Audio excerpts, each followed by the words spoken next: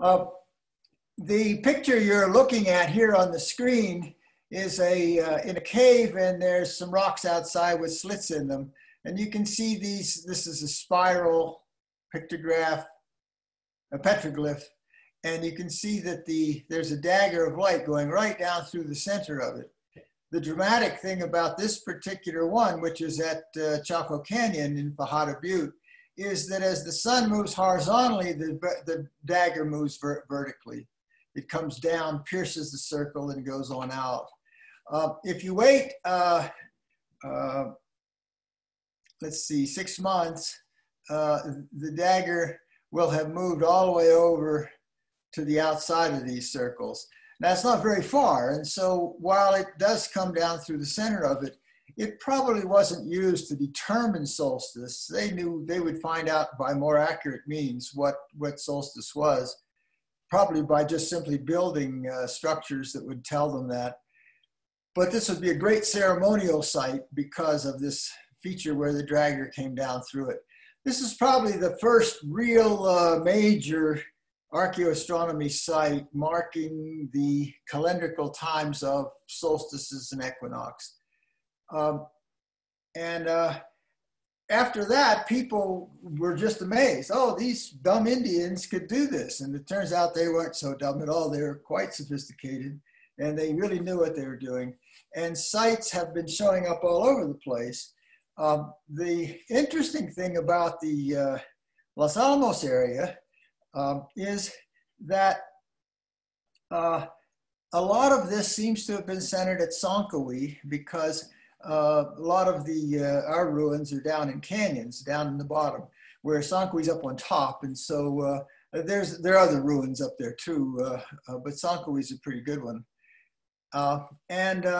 The mesas north and south of Sonkowe are candidates for these kinds of things. I'm going to talk about 2 sites that we found. The first one was north, and it had a great petroglyph, almost 3 feet in diameter, with 6 concentric circles and a bullseye. And in addition, it had like rays going about the size of the palm of your hand, going all the way around, 23 of them. I was talking to somebody one time, and she said, you know, that might be an archaeoastronomy site. And I said, well, I don't know, an archaeoastronomy site. Oh, you got to check. So we climbed up there for winter solstice and looked at the circle to see if there were any shadows and everything. There wasn't very much. We were sort of discouraged. Then we turned around, and right at sunset, you can see these 2 hills. Look at that. The sun is setting perfectly between the 2. If you go down to Sonkowe itself, the sun would be setting sort of over here. You have to go, and you walk along the mesa to try to get there, but all of a sudden it falls off and you go down in the canyon where Route 4 is. And so they had to go somewhere else to get something like this. That really got us interested, and we started looking at things. And over 2 or 3 years, we discovered that this site marks not only both solstices, the winter solstice and the summer solstice, both equinoxes, and the halfway points between the equinoxes and winter solstice, all in one site. And it's quite an interesting story to try to guess why that would be. This is just a rock wall. You can't see it very well, but there's a circle there, and I'll show that to you. But this is the kind of place where this site was. Very, nothing special about it at all. But there's the circle with the concentric circles and the bullseye, and these palms, 23 hands going around. There's a little shield man here. There's a shield man over here. You can see his feet. His head isn't so obvious. And there's a little flute player over here, which you can see his feathers here, and he's playing a flute. So there's a lot there. So what was going on there? For summer solstice, another funny thing, my daughter's boyfriend at the time was an artist, and he was visiting. He didn't have anything to do. I was at work. And he said, what should I do? And I said, well, why don't you climb up to the marker and see if anything happens? And I came home and I said to him, well, did anything happen? Oh yeah, the dagger went right down through the middle of it. He was very nonchalant about it. I guess he thought these things happened all the time. I said, what? What are you talking about? And so this is the solstice, summer solstice. You can see this little flute player. See his hand here and his face and everything right in there. And I want you to pay attention to this rock too. We'll be talking a lot about this rock. But you can see that, my gosh, here we are about 9 a.m. Good look at the flute player there. Right in the middle on summer solstice, right in the middle. And then on down through. And so what we think happened was the people at Sonko'we knew they had to go up on the next mesa to see where the sun set between those two peaks. And so they walked up and down the mesa and looked for other things, and they probably found this shadow. And so they knew what to do. The shadow would, go in this wall during the year, and especially at solstice. And then they probably put this thing in there to mark where it was. Having done that, they weren't done. They kept doing other things. If you look at this shield man over here, a little bit of a head over here, but you can see his feet. That shield man now gets used to help mark some things also. I really should go on. If you look at Bill Jack Rogers, he's taking a picture of that. You see he's leaning up against this rock. This rock is a wall, and then it comes across this way. It makes a little L. And that L makes a shadow like this. Here's the shield man. And this is on at equinox, spring and fall equinox. It goes right down, but it doesn't go quite through the shadow. It's as if some of the rock got worn off or broken off. If you just put a little bit more of a rock on, it would work. But nevertheless, it's quite clear that they put this shield man over here because they knew this little angle of light. Before we had an angle of shadow, this time it's an angle of light, would go down through here at equinox. So now we have the equinoxes and we have the season, the solstices. You'll notice that this rock isn't touching the other rock there. There's a gap in there.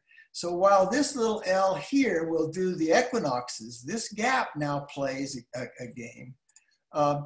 If you look through the gap, there's the sun, and this is to measure and mark the time halfway between the solstices and the winter solstice and the equinox. Jumping ahead, we have not found anything that marks the halfway mark between the summer solstice and the equinox. But the winter solstice and the equinox that marks it here. And what happens is the sun sets so that it shines down through this. Now you can see this little rock here. When you look at where it is, it looks like somebody put that rock there. And so that's important. Here's Tom Kunkel taking a look at it. There's the shadow it makes. Here's our shield man over here, and that's that L that at equinox would go down through the shield man. But right now, we're just grazing this rock and making a little dagger with that thing there, you see. It turns out that only about 3 days at the mid period between equinox and solstice does this dagger go below the rock. And so the rock is marking that within just a few days. And as you can see, the shadow is really big here and it's not so big there. And so you can tell, people looking at that could tell which day was the right day. And so here we are, right near Los Alamos, unbeknownst to anybody, is this big thing here, which marks summer solstice, the double peak, which mark where the sun sets right between it, which marks winter solstice, the L shape here, because at equinox, the sun doesn't shine through this gap, it just makes an L that goes down through this little shield man. and then finally this. So now that I've stopped before I'm going to go to part 2, which I think is an even more astonishing calendrical site than the one we've seen. But that one we've seen, I think, is as good as any site I've heard of in the Southwest. Again, the width of the sun is such that dagger, that angle of shadow going down through the bullseye, you can't tell the difference for a few days. It's only been good to about a week. But still, people could count the days and pick the one in the middle and get it. But also, this might have been a great place to go for ceremonials rather than for actually telling dates and everything else. On the other hand, it's pretty good for doing the dates. So at this point, I think I'm going to stop and see if there are any questions that Siobhan wants to pass on to me. Hi, Chick. Yeah, we do have a question. Is it known when these petroglyphs were created? Well, we know when Sankawi was inhabited. And there aren't any particular ruins north of Sankawi. This was just across the canyon from Sankawi. And so we would guess that these things were made by the people who were living in Sankawi. 1300, 1400, something like that. Thank you. And have you published this data anywhere? No, we really haven't done that. If you want to write something like this up, it's a lot of work. And aside from being lazy, we may have written little articles about it, but nothing very big. I haven't tried to put it in an archaeoastronomy thing or what have you. I would, however, like to talk to some of the people around here who are good at archaeoastronomy things and show them where those are, especially if there's somebody from Bandelier National Monument. Okay, those are the questions we have, and I would like to remind you all that if you do have a question, go ahead and put it in the chat. You'll find the chat in that sort of menu of icons at the bottom or top of your screen. You may have to move your mouse around to find it, and it may be under the More section, but you should see a little button or a little option that says chat, and go ahead and ask those questions there. Thanks. Go ahead, Chick. Okay, some of you will recognize that we are at Sankawi here. And this particular layer of rock from about here up to here has lots of holes in it. I look around the side, and many of them look very, very much to the south. You can imagine people using that because they would get solar heating in the winter. The sun would be low and shining right in and warming up their places. But we came upon one time that looked particularly interesting. This thing is just a big hole, but here is quite a nice cave. And it turns out that these, I'll jump ahead, this cave and this thing up here are connected by a very small hole, and we're going to talk a lot about that hole. If you go inside the cave, you start to see that this cave is ornamented a lot more than any of the other ones there. Here's a guy with a headdress.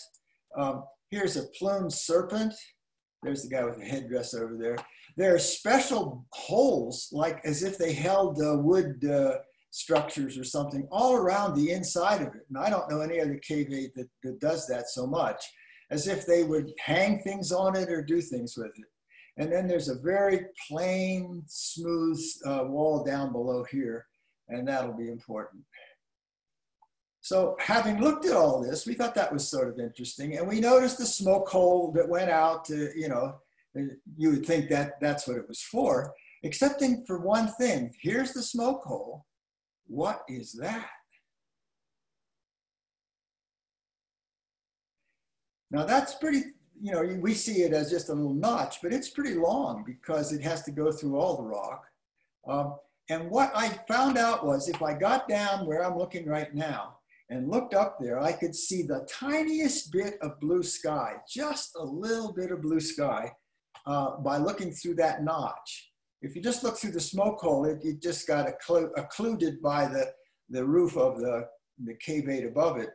But you could see just the tiniest little bit. And that got me interested because if you shine anything through that little tiny notch, it's going to be a pinhole camera and make an image down here where this string would be on that smooth wall. There's Peter O'Rourke helping out. Peter's holding the string right at that hole, and there's the little bit of the notch. And we know the direction because that's what I do. I go down at that bottom and sight and see that small bit of light. Now, what's the chance that the sun might shine in there? And what's the chance it would do it at equinox, at winter solstice? What's the chance it would do that? Looking that direction, I said, there's a real good chance it might be right. So here's what it looks like from the outside. And you can see this notch is quite long, a few inches, and fairly deep, about 2-3 inches. There's the shadow of it over there. And you can see this ominous shadow here because as this moves over, it's going to cover this thing up. You can also see the hole going on down through. So that's the wall down inside. Looking at it here, you can see, here's the smoke hole or whatever it is, but this notch. Now, you have to ask yourself a very interesting question. Why would anybody make a notch in a smoke hole? And why would anybody make a notch that pointed in a direction that was quite interesting, namely winter solstice? Now, maybe a bunch of astrophysicists with Enrico Fermi or somebody were goofing around and they decided to do it, but I don't think so. This looks like a very old structure. It looks like something that the Sankowi people probably put there. And they put it there, I think, so that on winter solstice, the sun would shine down in there. And if it did, because it's a pinhole camera, it would make an image of the sun. It wouldn't be a shadow or a dagger. It would be an image of the sun, which would magically light up and then get faint. It wouldn't move. It would magically light up and then get faint. What a remarkable thing. And you say, well, how would these people have known about pinhole cameras? Well, if you've ever been out during a partial solar eclipse, and they're pretty common, partials are, and you stand under a tree, you see about 100 or 200 little crescent suns. And so they would have known what a pinhole camera was. Here we are again, and this is on winter solstice, and the light is starting to go down this notch. But here comes this shadow, so it's going to be a race between the two. Now you can see that the sunlight is already shining on the notch here. Here's a little bit of the shadow, right? And so we were really getting excited. This looked like it was going to be it. Now there goes the notch, shadow, the light from the notch. And all it has to do is get over this part here and it will shine into the cave. But here comes the shadow from that other wall, trying to cover it up. You'll see a circular feature here, right? And this is shining into that. If it gets over the rim of this little crater, it'll shine into the cave and make a picture of the sun. There it is, but here comes the shadow, just about over the edge. Oh no, the shadow got it before it got over the edge. Now, if I were to take a file and file, maybe 2 or 3 millimeters off of this crater thing, we would have gotten a pinhole image. And I'm tempted to do it, but then again, you don't want to touch anything in these archeo areas. But wouldn't it be interesting to wonder how these people would have gone to all this trouble so that on the winter solstice, the light would shine in here and make that image. So I looked at how the Earth's orbit changes the altitude of the sun and does things over thousands of years. And so maybe that's what happened. Maybe if we put the sun where it really would have been 600 years ago or something like that, it would have made it over that little hole. And just for a moment, the sun would have lit up, but it doesn't do it now. And so I wonder if there'd be a way to get somebody to say, yeah, you can just take a file and knock some of that rock off and see what happens. But I'm not going to take that on myself without permission from the Park Service. There it is, the sun, the shadow of the thing has gone over our notch and the hole shows over. But there's one more thing. Outside, there's a big hole in the rock. Here's the cave you go into, and this one up here is where the shadows are, where that hole comes out. This hole, if you put a ski pole in there, it points right at, you'll notice that there's no shadow of this pole on the rock. That means that the sun is coming right down this into that hole. You can see it lighting up the hole. And so they could have used this as sort of a coarse thing for knowing about what day and about what time to come and observe this kind of thing. Having said that, if this is really true, it's easily the most sophisticated calendrical marker maybe anywhere, to actually have a pinhole camera that would make an image of the sun, but only on the appointed day. How accurate it would be, how many days on either side, we would have to try to figure that out also. But as you can see, it was done so closely so that it doesn't work anymore. So it might have done it only on one day. And so it would have been an extremely precise measurement for all people living down there. So that's pretty much it. Los Alamos area, the Pajarito Plateau, had some pretty smart people and some pretty artistic people. And I always love it when science and art get together to make something very beautiful. And apparently that's the people at Sanco y Pueblo did that at least twice, if not more. Thanks very much. Okay, guys. So if you have other questions for Chick, please put them into the chat feature there. I have a couple questions, Chick. Yeah. And I'm gonna turn your video back on so people can see you as you answer the questions. Okay, so one question we had, you mentioned, and I don't know if it's this photo or not, but you said that at some of the Sankoe sites, there were some circles with 23 lines around them. Oh, this is good. This is these are the circles, and if you want to say the high thing, 1, 2, 3, 4, 5 circles, and then a bullseye. And these are they're not lines, they're like rays of the sun. They're palm sized, that's how big they are. And there's 23 of them that go all the way around. I don't know if we want to associate any significance with 23. It is a prime number, but it may have just been that's the way it turned out as they made these solar rays. I've never seen, we have over at Sanko where you can find some concentric circles over there, and some of them actually do seem to mark something about the solstices, but I've never seen one with the, if you want to call it the rays sticking off of it, nor one nearly this big. This is a pretty big one. How big is that across again? Can you say again? Let's see. Let me see. I want to go forward. There's Bill Jack, and there's the thing. So now you can see how big. Let's see. We don't quite see it yet. There we go. Okay. Okay. So it's maybe like a meter across or so. A little less, but about that size. Yes, it's pretty big.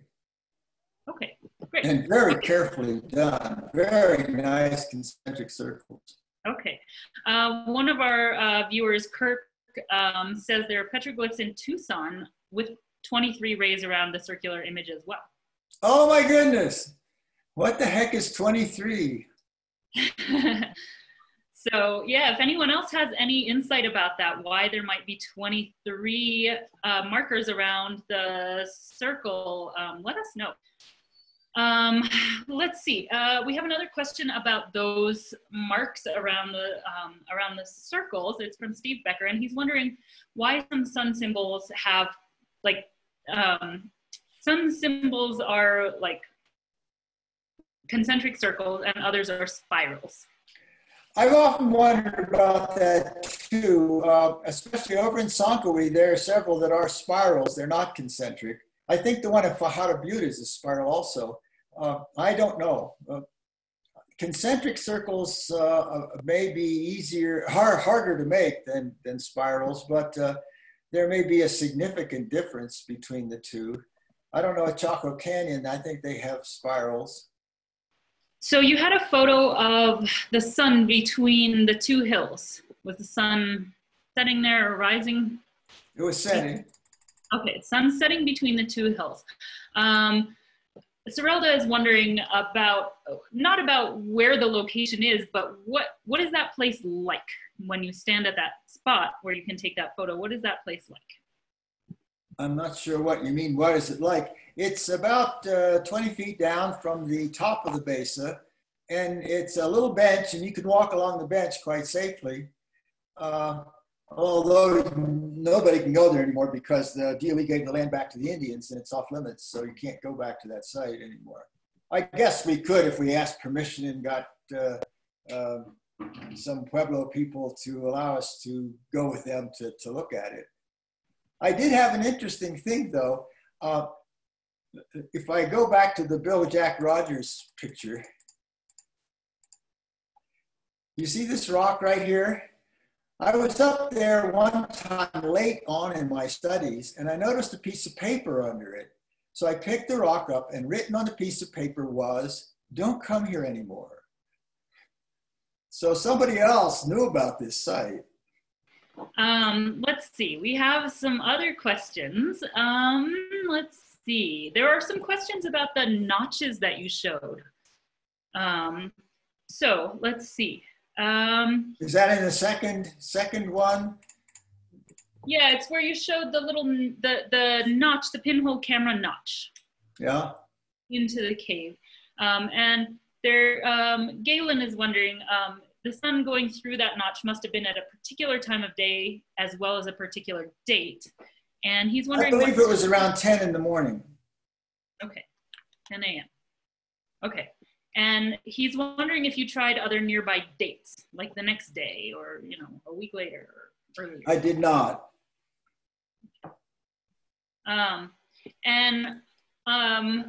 It would be worth it to get a team of people who would agree to go through the snow and everything to get out there several days in a row and watch what happens and document it. I'd be willing to help out with an effort like that. Okay. Great. And there's another audience member who's wondering, other holes have been found that have a notch similar to this one. I've never seen a hole in any one of these cave 8s that had a notch in it. Okay. That doesn't mean there aren't any, I just haven't seen them. Okay, if any other audience members have seen such things, let us know about that too in the chat. Here's another question about the same, about the pinhole camera idea. This is from Susan. Are there petroglyphs in the cave showing possible eclipses, sun with the sunspots to indicate the use of a pinhole camera? Now that's a very good question. And the answer is there's nothing that I saw that looked astronomical in there. It was just that there was all these things. Now, of course, I guess a person who really is good at deciphering all this might find something, but I didn't find something. But the other existence of all these holes is if they were, you know, holding, you could stick a log out through them and put something on it. I don't know. There were a lot of these holes in that cave. And when you go in cave 8s, you don't see many holes like that. You see a smoke hole or something, but that's about all. So this cave was thought of as something very different from the other ones. It turns out that if you walk just around the corner here on that lower bench, you come upon a parrot that is about 3 feet high. It's a beautiful example of petroglyphs, and one that I've never seen anywhere else either. And so it just seems like this whole area was sort of sacred to these people. Okay, let's see. We have quite a few comments about the 23 rays around the sun. Yeah. Yeah, Arabelle says there's a petroglyph site northeast of Holbrook, Arizona that has a 4-foot diameter sun with 23 human feet surrounding it. 23, well, that's the number of these guys. Yeah, so let's see. We have some suggestions about the 23. One person says 23 full moons and new moons in a year. Is that possible? Ah, that's interesting. Because Another person this could then be like knots in a rope. You could sort of count your way around.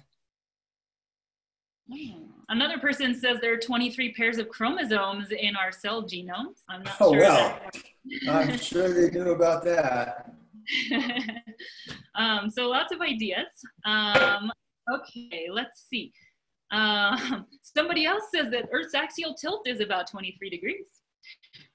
So there's lots of suggestions, ideas about the 23, but it is interesting that it does seem to be a pattern. Let's see. Okay, there are a couple of questions. What was the one about the moon? 23 lunar what? New moons and full moons? Does that seem like it would make sense?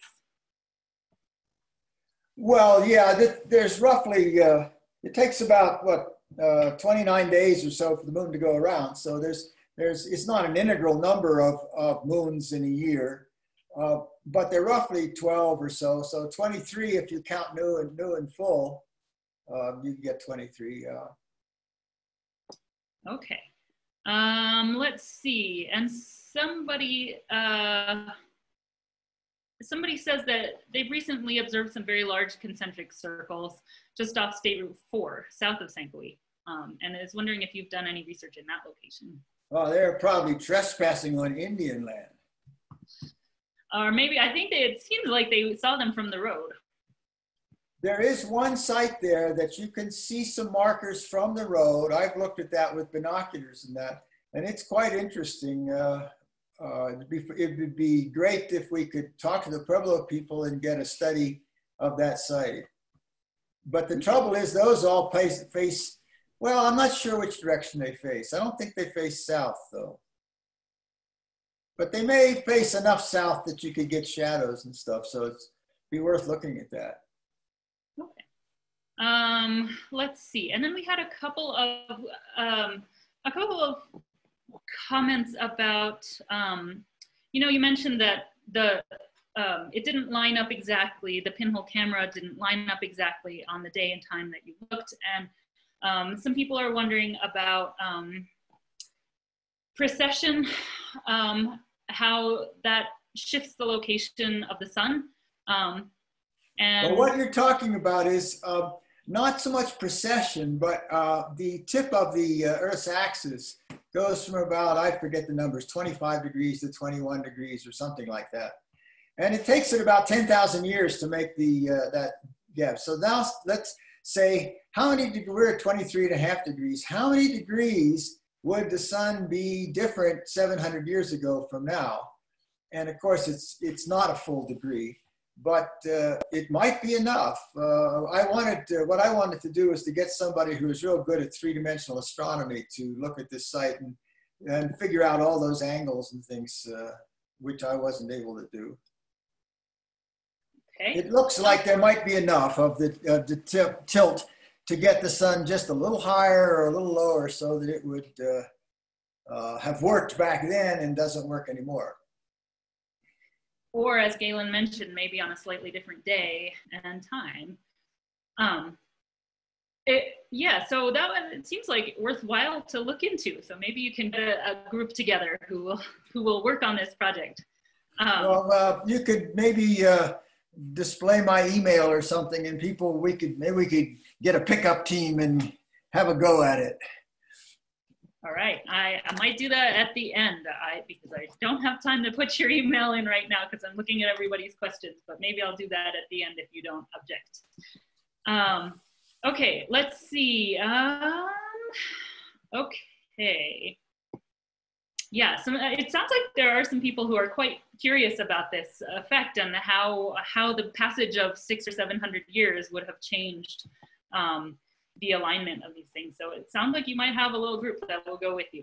Not to mention the spreading of the Rio Grande Rift. Oh, that's true. So actually our tectonic setting has changed a little bit in that time. So that may be an issue as well. Okay, so let's see. Have you had the chance, with permission, to look for astronomical signs at Chirigué?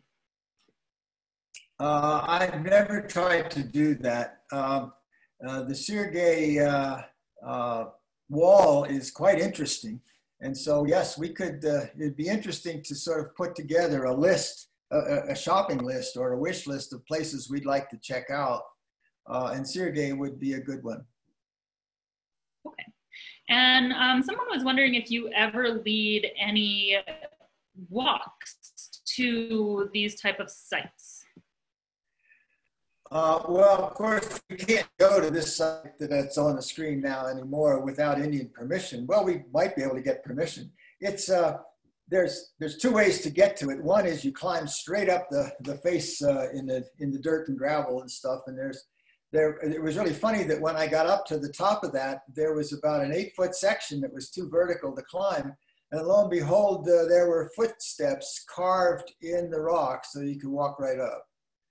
So another indication that people would take the shortcut to get up. The other way to get up there is to go around to the side of the mesa and walk all from the end of it and then walk all the way down and come back into it that way, which was the way we originally did it. So again, supposing you ask is it Santa Clara or San Alfonso land? I'm not sure, but supposing you ask them if they know about the site. If they do, they won't let you go. They'll be very secretive, but if they don't know about it, they might want to know about it, and maybe we can get permission to have some people go. Certainly, you don't have to go any, you can be above the site to watch the winter solstice thing. And I've done that with informal groups years ago. We would walk and just stand above the site and watch the sun go down between the peaks. I did go to Sankawi and try to measure, see if it would go down between the peaks at any particular time. It won't. You have to go over to this place.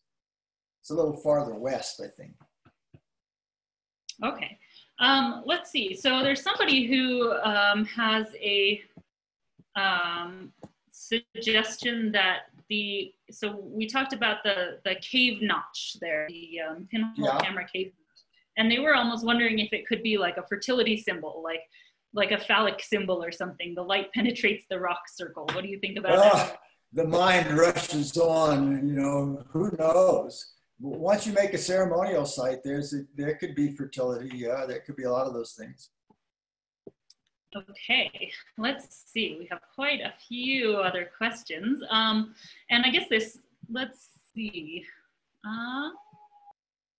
Rick says that there are musical rock tables in the Sankawi area. And did you try tapping on any of the rocks in the cave with the notch? No, I didn't try anything like that. Nothing looked like that kind of a rock, but then until you try, you never know. Yep, maybe Rick, you'll have to show us that at some point. Let's see, and Paul is wondering if there are pictographs as well as petroglyphs in the cave 8s. I saw no pictographs. Okay. Now, somebody who really knows how to look for them, a really good pictograph person might find something, but everything we see are petroglyphs. Although we know that there were pictographs. Okay. Some people are wondering about not just things that line up with the sun, but if there are any petroglyphs that line up with the moon or constellations. Well, when they studied the site at Pajarito Butte in Chaco Canyon, where that dagger was, they were able to get some alignments with the moon. If you drive from Ponderosa toward Durango, you can look up on the hill. There's a place called Chimney Rock, and it has a pair of rocks. And they unbelievably spent an enormous amount of energy carrying all these rocks up to make buildings up on that place, far from water and everything else. But it turns out that the moon is tipped about 7 degrees to our ecliptic, so it can actually get farther north than the sun gets in the winter than the sun gets in the summer. And this particular, and you have to know that if you're trying to work out when eclipses are going to be. And this particular site at Chimney Rock, the moon sets right between the two rocks, only when it's farthest north in its orbit. And so they did pay attention to the moon also. But the moon is irregular enough that to try to do anything with the calendar with the moon doesn't work. The thing to do with the moon is to try to figure out when the eclipses are going to be. Okay, and what about the stars or the constellations? Are there any star maps or anything lined up with any of the stars that you know of? I know of nothing like that. Certainly they wouldn't cast any shadows, but still there might be some place you could stand, and at a certain time of year would be the only time you would see a particular star. I mean, the way to really get a solstice is to find a place where there's a mesa about a mile away with a real sharp vertical wall, and then keep walking around as the sun goes farther and farther south, and pick the time when the sun just sets behind the mesa so that you can't see the sunlight.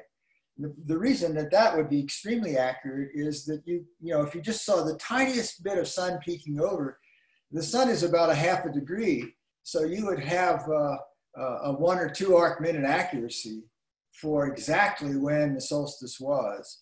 And that's probably, and then you'd mark where to stand every year. And that's probably how they originally did it. Then they did things like they've done at some of the ruins in Colorado, not Mesa Verde, but some other ruins that are on mesa tops. They let the sunlight come in through an angled hole in the wall.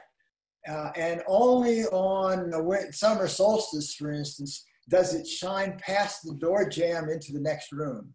The rest of the time, it just shines in the first room, but it's called the adjacent door jamb thing. People have done that different places. So they knew how to do all this, and they could get it very accurately. But when you have something like what we're looking at on the screen now, that's art and maybe religion, that's ceremonial, and a good deal more fun than just watching the sun just set behind a rock. Okay. There's somebody else who asks if the concentric design has to do with underground water at the site. Is that something that you've heard? Well, you're so far up on the mesa top, there's no water anywhere. Okay, so you'd have to go down into the canyon to find the water. Or to a ravine or to something like that. But this is, there's no obvious way for water to stay around in this particular area. It's pretty vertical. Okay, let's see. I'm trying to keep up. I might have missed a few questions, but I'm trying to make some sense of it. There was somebody who made a comment that back in the early 90s, a scientist at LAML did an LDRD project on solstice markers. Are you aware of that report in 1991 to 94 or so? And it wasn't her primary field of study. But I'd like to see that study. Okay. And Paula, if you know the name of that author, that would be interesting to know about. I was trying to remember when Anna Sophia was the one who really publicized it. She came to the lab and gave a talk about it.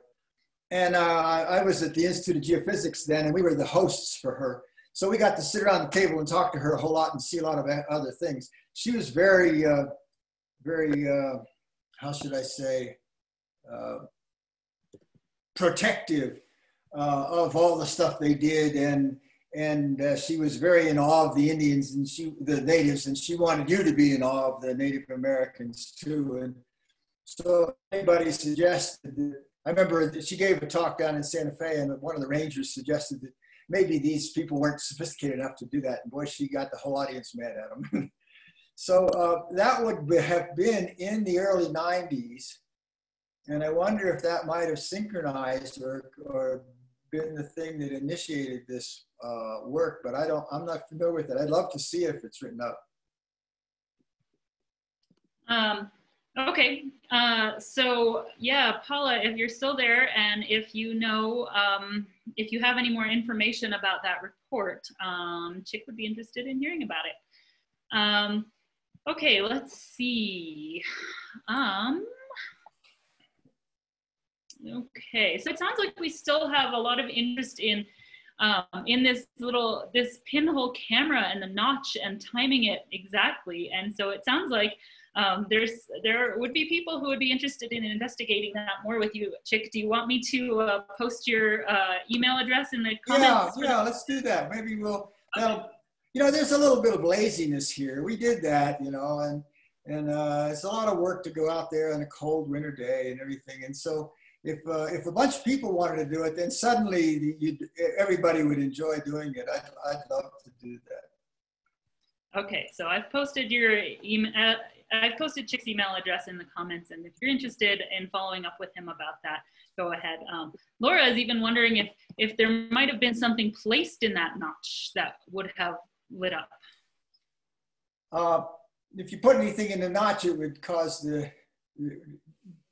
you might want to do that, and there may be some reason to do it, but then it wouldn't be to make a pinhole camera, because anything in the notch would keep the sun from shining in at all. Right, or something, I mean, like when you're down there, if you try to look out and see the sky through this hole, you can't. You can only see it through a little tiny piece of this notch. Where I was looking here. See, I'm looking at it, and you can only see it in that notch. So if you put anything in the notch, it might be something, but it wouldn't be that you were doing it for solstice. Okay, great. Is there any evidence of a geocentric or heliocentric view of our solar system in any of these sites?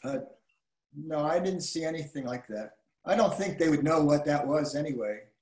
I don't think they knew what the planets were or where they were or what they were doing. Okay. All right, if anyone has any other questions, or if there are, let me see, if there are any of you who are on your phone and can't access the chat, this would be a good time to, I'm gonna unmute you and just see if you have any questions.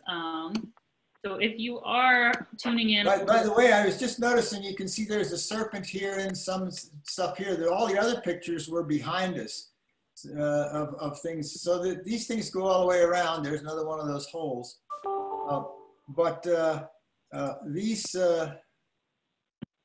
this wall is behind us. If you look at this wall, you have your back to where the notch is, and yet I guess you could see quite clearly that there's stuff over here too. I mean, this cave is different from a lot of the other caves. Something was going on here. It is 8 p.m., so I know that you all have other things to do on your Friday night. So thank you so much for joining us this evening. And Chick, thank you so much for sharing your experiences with us. Well, it is quite a nice story, and I'm really happy to share it with other people. Great. And the summer solstice is coming up on June 20th? Yeah, and that dagger, that shadow will be going right down through the circles. But unless we got permission or unless we wanted to sneak up there, there'll be nobody looking at it. I wondered if we could stand at the Y and look up with binoculars and see it. Maybe I'll try that. Yeah, we can't recommend sneaking into private land to look at things like that, but maybe there will be something that you yourself can observe from your own home or wherever you are during the solstice. Or you could create something, I guess, in your home. All right, well, thank you guys so much. It was great to see so many people and so much interest in this topic. And again, thank you very much, Chick, and we will, I hope you all have a wonderful weekend. Well, I'd like to, before we go, I'd like to advertise that Peak, the staff at Peak, you'd think they would be just sitting doing nothing because of the virus. No, they're working more like beavers than anything. And Rick and a bunch of the astronomers, every Friday at 7, there's some really neat talks, and it'll be for a while a sit at home and look at your screen talk. But let's let me advertise that next Friday and the Friday after that, fascinating stuff. Yep, we've got talks, astronomy talks pretty much every Friday night. We have other talks on Tuesday nights, and we've started our summer family evenings series with family-friendly content every Wednesday night. So there is quite a bit going on, and you can see all of that at our website, peaknature.org. So check it out and see if there's something else that you might want to participate in. All right, so thank you guys so much, and have a great evening. Bye.